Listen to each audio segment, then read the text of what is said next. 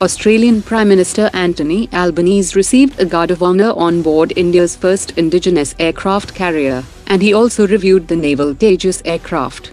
He also used the landmark visit to declare that India is a top-tier defence partner, and that the Indian Armed Forces will join the Talisman Sabre War Games in Australia in July this year, and Australia will also host the Malabar naval exercise for the first time this year, which will include the 4 Quad countries.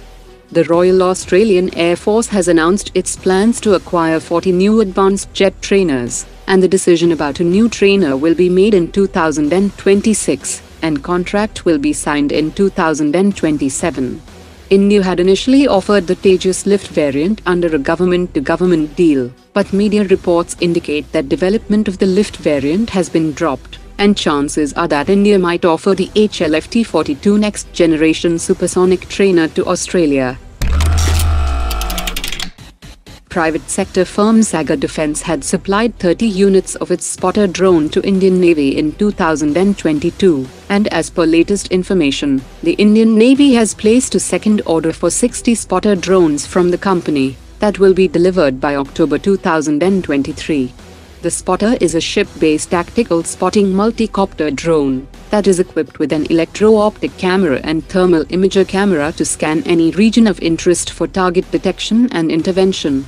It has a flight time of 120 minutes on a single flight in a rough sea environment, endurance of 20 kilometers, a payload carrying capacity of 3 kilograms, and a maximum speed of 70 kilometers per hour.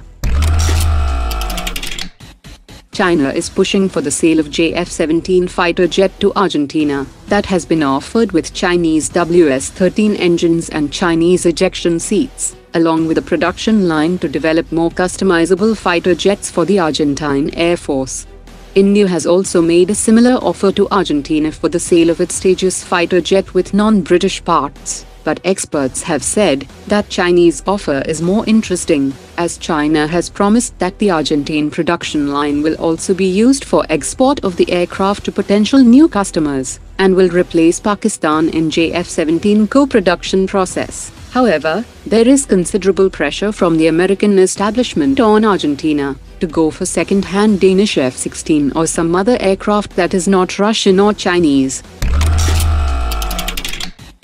Amid an Argentinian media report that due to delays in Hindustan Aeronautics' HJT-36 program, the Indian Air Force is interested to procure the IA-63 Pampa III trainer from Argentina. The Indian Air Force has said that it is not considering to import any intermediate jet trainers, and plans are to procure the indigenous HJT-36, as it is all set to complete final certification trials in the next 12 months.